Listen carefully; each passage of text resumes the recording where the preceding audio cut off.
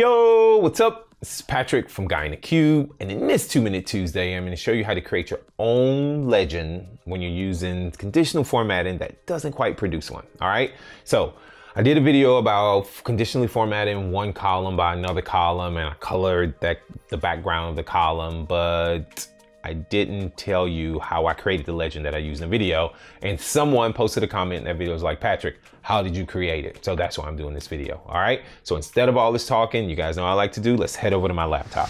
When I did the video, basically what I did was I colored the claim number based on the claim status in another table, all right? And then I put a little legend right here, and they're like, how did you create the legend? Well, so what I did was I went over to, I created a blank page just so I can have a complete canvas to work in.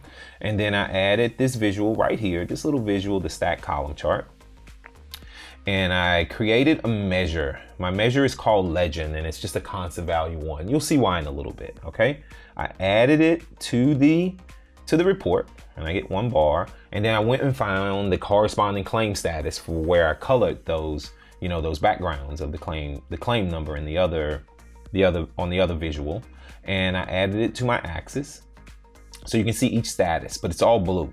And so I want to make sure that the colors correspond to the colors that I put for the background colors in the table. So I click on the format option, and then I start going down. I start thinking about how I wanted to format this up, right? So the first thing I did was I wanted to use conditional formatting, just like I did in the table, so the colors will match, right? So I'll click on it, click on the little ellipsis here, choose conditional formatting, change it from color scale to fill value, and then go to claim status, use that claim status color, and click OK. You'll see each one of my bars change. And then I started the fun part, right? Formatting this thing up to kind of make it look like it's a legend. So the first thing I did was went to general, and I turned responsive off. You'll see why, just hang on, you'll see why.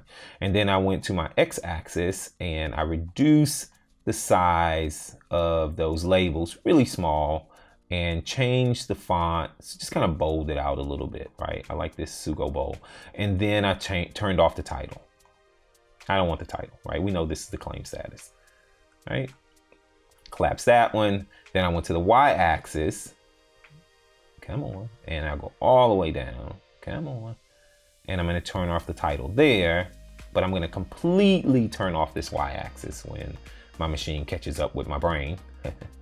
All right, so that's completely off. I'm gonna turn the Y-axis completely off. All right, so that's done. Now I noticed that one of my colors is white, so I need to go and adjust the background so I can, you know, pop that out a little bit. So I'm gonna change the background color to something like a very subtle gray. I know what you guys thinking, Patrick, this is not that pretty. That's all right, you get what I'm doing here. So you can make this look much nicer in your own time. And then I went to title and I reduced the size of that a little bit. There we go. Maybe just a little too small. And then the last thing I did was I went back to the X-axis, and there's a property on the X-axis for padding. I went all the way out to 50%, right? To make these a little smaller. And the reason I got rid of responsive, because I wanted it to not, you know, try to wrap things and hide things every time I resized it. I wanted it to persist the way it looks. Then there you go, there's my legend. I clicked it, I copied this guy, and then I went over to the other page where I had the tables at. You'll see this pop up in just a little bit. I pasted it on that page, drug it down. Okay, I found this. Look, she's back. Okay, go away, lady, go away. All right, so then I pasted it on this page, just kind of fit it into that section every time. And now you can see, right? So instead of an end user guessing about what's here, they can basically see the corresponding colors for each of the items in the table. That's bananas, right? So easy, so simple. You'll make it prettier, you'll make it nicer. It's just the concept, right? Just the idea of what I've done. All right, what do you guys think? You got any questions, comments? You know what to do. Post it in the comments below. Your first time visiting the Guy in the Cube channel, hit that subscribe button. You like my video? Big thumbs up. As always, from Adam and myself, thanks for watching. We'll see you in the next video.